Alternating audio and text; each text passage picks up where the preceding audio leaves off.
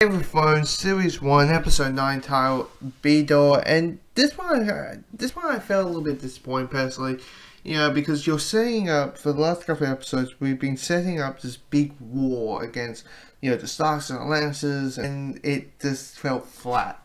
Mainly because you don't really see the war, you just see the beginning and the end, because you're following this one character that gets knocked out, and then it cuts to black, and then you see that character opening his eyes, and then you see dead bodies on the floor, and someone says, "Yeah, we won," and it's like, when I was watching that, I was like, obviously they didn't have the budget to have the big Braveheart battle sequence. And they was like, oh, well, we'll just say it happened, and we'll say who won, and it just felt a little bit like that was something you were setting up, and it didn't deliver. And also, the whole thing of the first half of the episode was like, a continuation of the last episode, which was, we need to get our men, we need to get men from different sections to get into this war. The heart of the episode is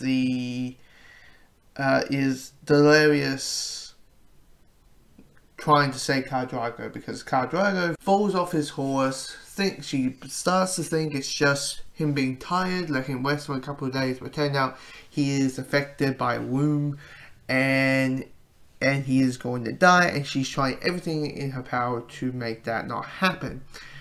And it's interesting how she, in the first episode, didn't want to marry Khal Drogo. Now she's wanting to save his life. So that was interesting through that sequence. The big gut punching moment was the death of Edward Stark, because basically Edward, is assessing for his crimes. He's like, I'm a traitor, I'm Joffrey is the true heir to the crown, and I was wrong, and Joffrey, at the beginning, in last episode, he's like, he needs to accept that I am the king, the rightful king, and the rightful heir, and everything will be fine. And now Joffrey's like, cut that guy's head off. My mother and my wife are illusionist women. What they're suggesting are little child things, little, soft women. Chuck that guy's house, make him a message that if you become a traitor, you will be sentenced to death.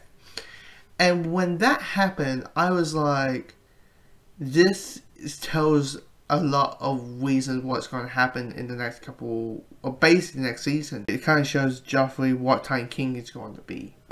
He's going to be a backstabber. He is going to be the type of king that if you look him in the eye the wrong way, you might be dead. So it makes him a more hateful and undiggable king. And the death of Edward was witnessed by both of his daughters. One's marrying Joffrey, and one is just witnessing in the crowd. And also tells a lot of things. It tells what state that both daughters will be. I think the youngest is going to have a revenge quest on Joffrey. Well, I don't think